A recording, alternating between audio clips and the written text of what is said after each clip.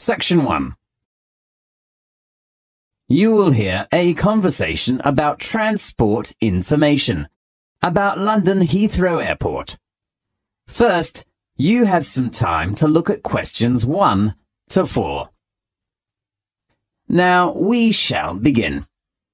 You should answer the questions as you listen, because you will not hear the recording a second time.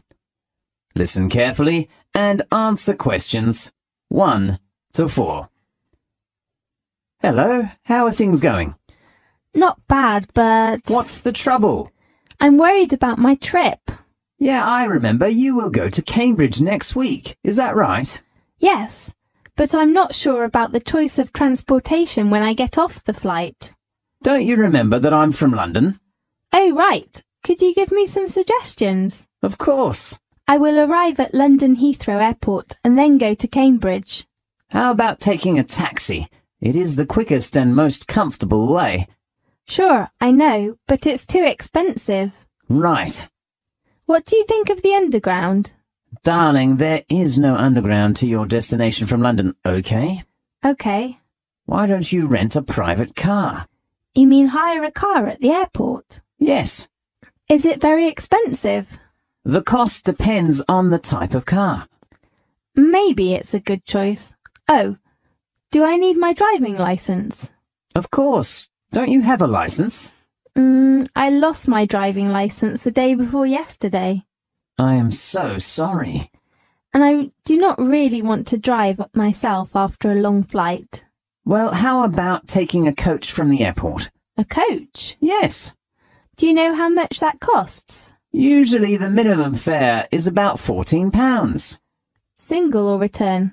Of course, it is a one-way ticket. And that's quite cheap. Yes. How about the number of passengers in the coach? Let me see, it is around 20 to 30. How long would it take to get to Cambridge by coach? I think it's about 3 hours. Really? That's too slow. Why does it need such a long time? Because it has many stops during the route. Oh no. And the last choice is the airport shuttle. Yes, tell me some more information about it. Information from airport clerks. Sure. Do you know the telephone number? Let me check. I think I saved it to my mobile phone. Yes, here it is. Okay, I'll call it now.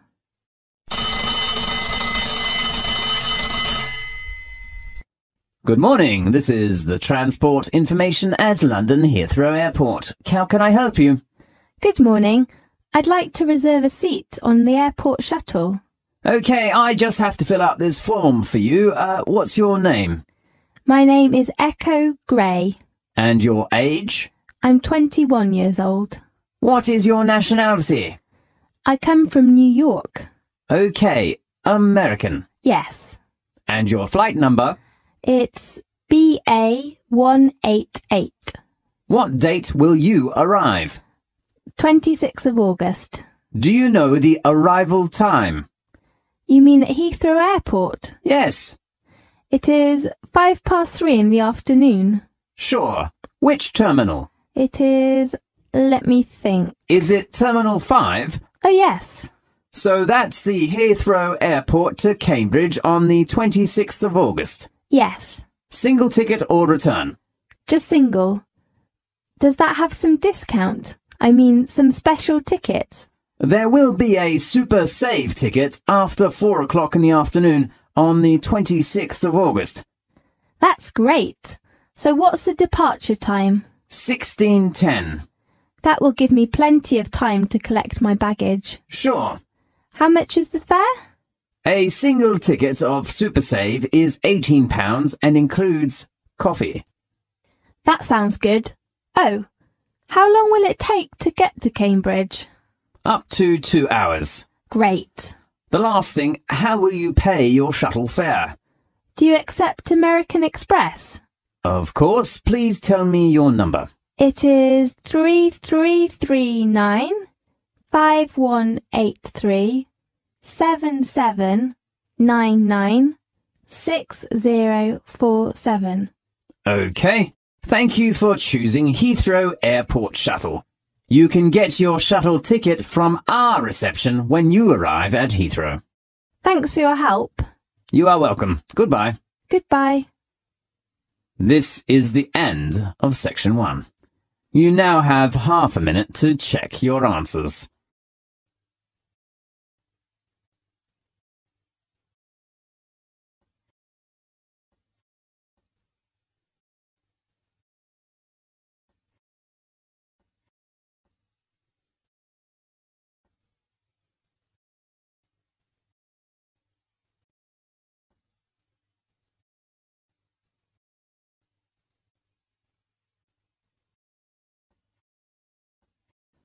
Now, turn to section 2.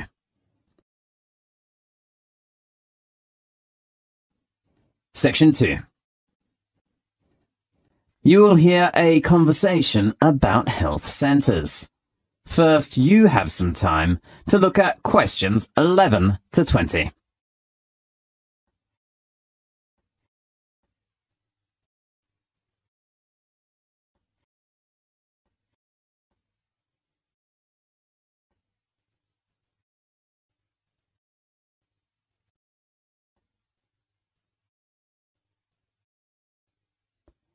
Now, listen carefully and answer questions 11 to 20.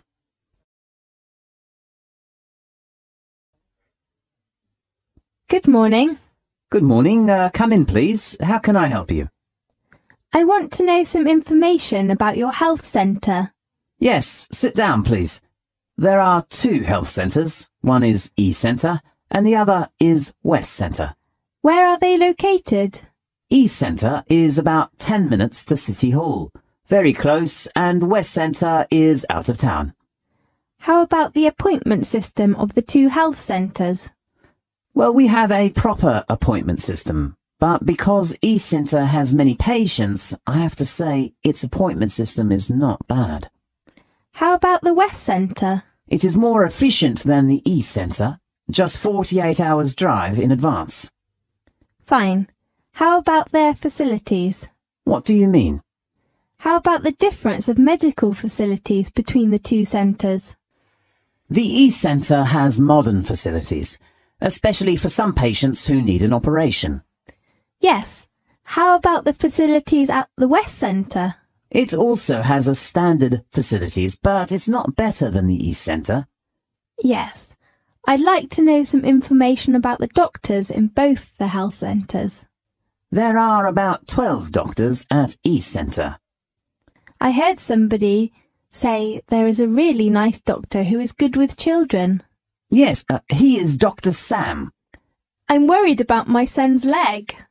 How old is your son? 7 years old. Oh, I think the West Centre is a good choice for you. What do you mean? There are 8 doctors at the West Centre. Dr. Jerry is one of the most famous doctors in both health centres. Yes, it is said that Dr. Jerry is very good with leg trouble. Yes, I will think about it. If you want a doctor to visit you at home, you can reserve a home visit. Really? Yes, but we have a fixed home visit time. Could you tell me the time arrangements? Consulting hour for doctors at the East Centre is from 9 o'clock in the morning to 5 o'clock in the afternoon. And the West Centre? The time is from 10 a.m. to 5 p.m. How about emergencies? If it is an emergency, you can phone at any time, night or day. It might not be your doctor that comes through, though. Yes. How about the charge? You mean in an emergency? Yes. If you are a member, we will charge you £8 at the East Centre. Is it the same fee with the West Centre? No, because of the distance, the charge will be £9.50. Sure. How about medication? When the doctor sees you, you will get a prescription. You can take the medication you need at our health centre or go to a drugstore. Sure. If it's for a child under the age of 10, you don't have to pay for medication. Really? That sounds good. The same thing applies if you are a patient who is retired or pregnant. Right. May I apply for your health centre's membership now? Of course, you should fill in the form first. Fine. This is the end of section 2. You now have half a minute to check your answers.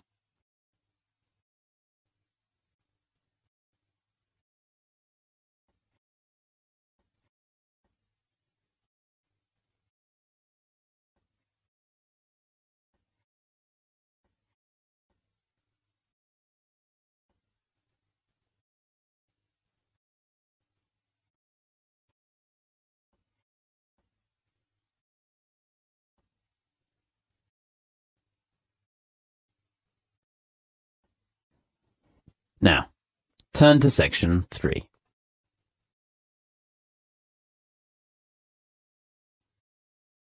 Section 3.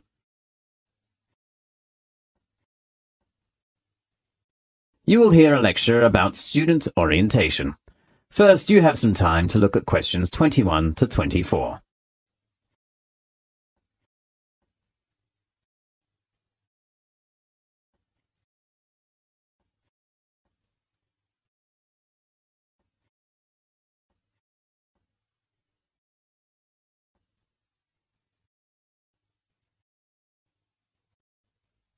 Now, listen carefully and answer questions 21 to 24. Welcome to the University of Newcastle. I'm Caitlin. Now let's welcome Mr. Sutton to give us an introduction of orientation schedule. Thanks, Caitlin. Well, welcome to our university. There are 3 parts of the orientation during the next week. The first part is the campus tour. We will organize an orientation tour around the campus. Now, please look at the schedule. On next Monday, we will begin our tour with an introduction to the Student Union. So, please gather at the door of the Student Union at 9 o'clock. After visiting the building first, we will help all students to apply for the Student Union card. So please take one passport photo when you attend the orientation. Usually there are some departments such as a travel agency, insurance, and so on. You can enjoy your lunch in campus, perhaps at the canteen. At 2 o'clock in the afternoon, we will all visit the library. A lecturer at the library will give you an introduction. How to apply for a library card, how to borrow reference books, and how to use the facilities in the library. As you know, you will spend lots of time in the library for your future studies, so the introduction is very important for you. On Tuesday, we will visit the computer center. All students can get a username and a passport. You can also register your laptop in the center if you have it. There are some rules of the computer center, especially regarding the use of the printer and the photocopier. After lunch, the next station is the sports center. I am sure you will all be very excited about our facilities. There are also many different societies. You can join in any of them according to your interests and apply for a membership.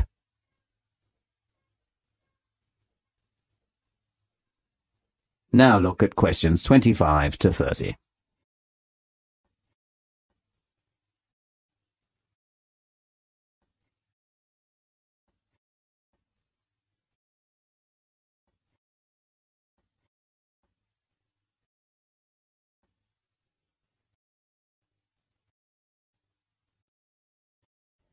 Now listen carefully and answer the questions 25 to 30.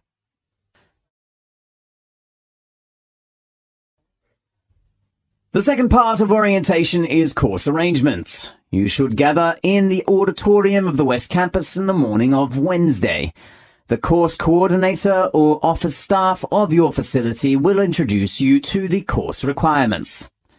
First, you will get some information and requirements about compulsory courses, and then optional courses. The faculty often gives students some handouts of course introduction and the different assessments of each subject.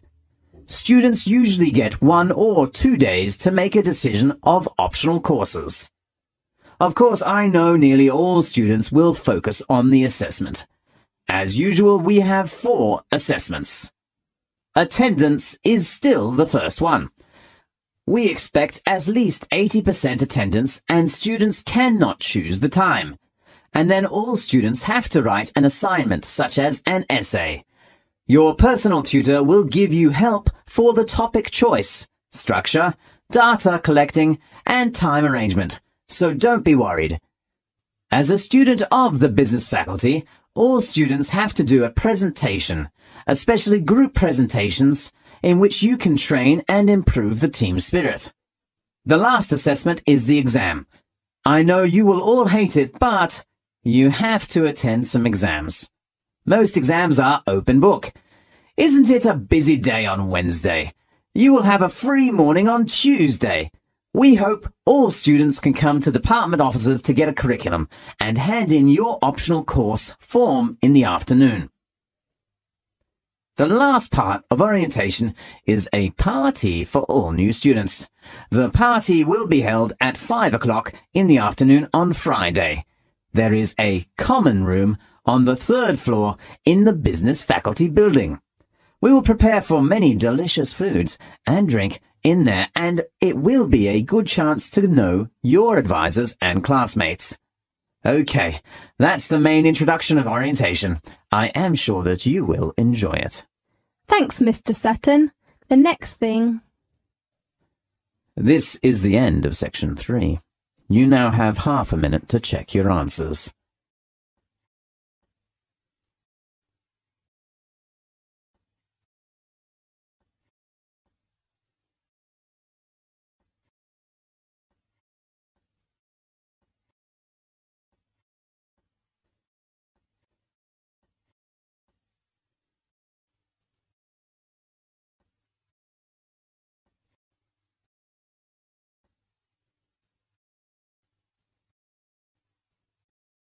Now, turn to section 4.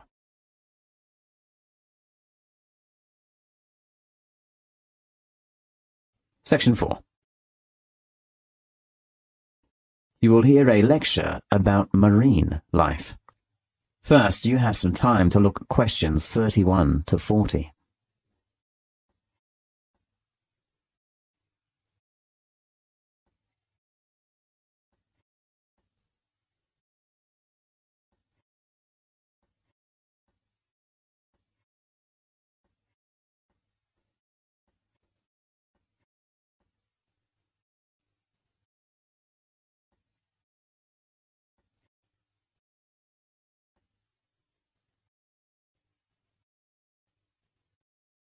Now, listen carefully and answer questions 31 to 40.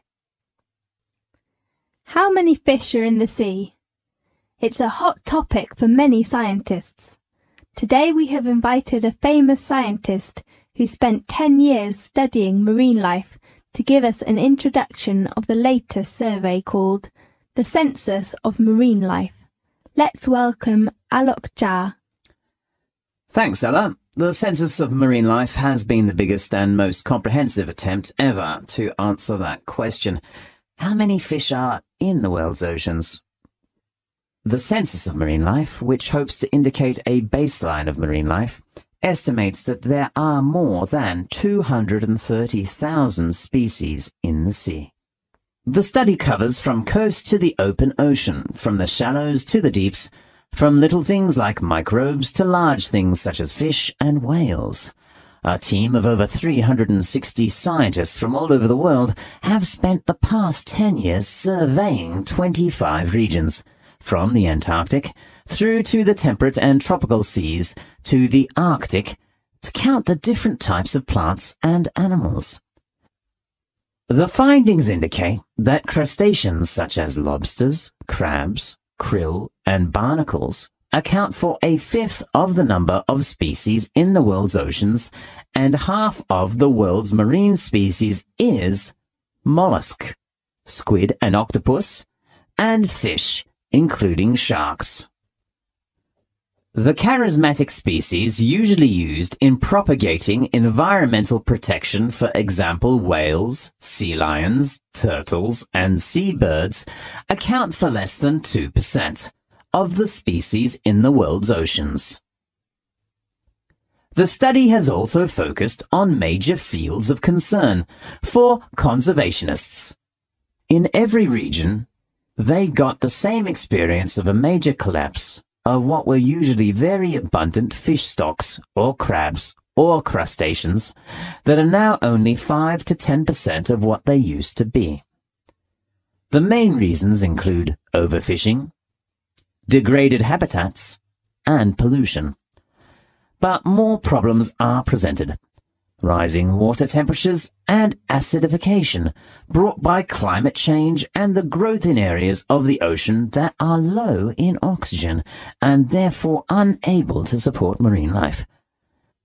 The census of marine life shows that enclosed seas, such as the Mediterranean Sea, the Gulf of Mexico, China's shells, the Baltic, and the Caribbean, have the most threatened biodiversity. The pollutions in enclosed seas are mainly from chemicals or garbage that people throw into it. Dense coastal populations of humans also tend to be packed along enclosed seas, meaning rising contaminations and extraction of more biodiversity from the water. The Mediterranean Sea, which contains around 17,000 identified species, has been a region with high threat. Scientists in our team studying the Mediterranean identified problems related to increased litter from shipping and munitions across the sea, as well as bombs discharged during the Kosovo War.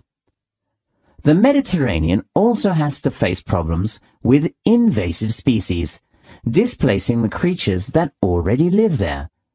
The census of marine life shows that the Mediterranean Sea has the most alien species, more than 600, among all the 25 regions that have been surveyed.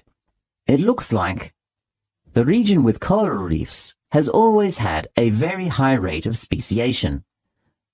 It also has a very diverse range of habitats, from the deepest regions of the ocean to large regions of shallow seas which can afford coral reefs.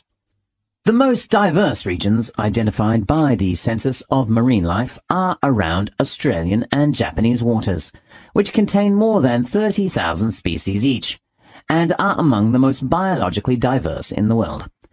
Next in line are the oceans of China, the Mediterranean Sea, and the Gulf of Mexico. Besides algae and the seabirds and mammals that travel around the sea, viperfish has been regarded as the most cosmopolitan marine creature by the Census of Marine Life. Its presence was recorded in around a quarter of the world's seas. And for every marine species of all kinds known to science, scientists of the Census of Marine Life estimate that at least 4 have yet to be discovered.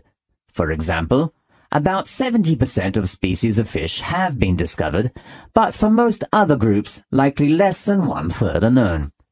Our research team has found the number of marine fish species was about 16,764 and was growing at around 100 a year. So scientists estimate that there are almost 22,000 fish species in the world's oceans. The most fruitful potential areas for discovery include the tropics, deep seas, and southern hemisphere. Although most ocean organisms still remain nameless, and their numbers unknown at the end of the Census of Marine Life, we still gained an important and exciting start. Definitely. That's a great achievement. Thank you very much. Okay. Thanks to Alok for giving the amazing information about marine life. Next week we will... This is the end of section 4. You now have half a minute to check your answers.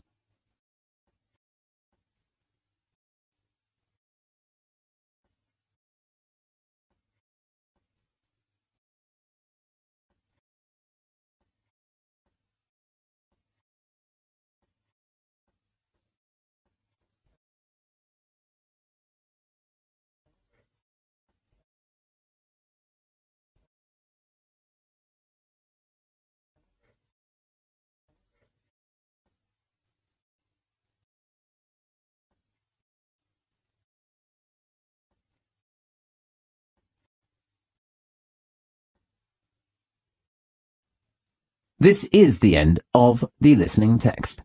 You now have 10 minutes to transfer your answers to the listening answer sheet.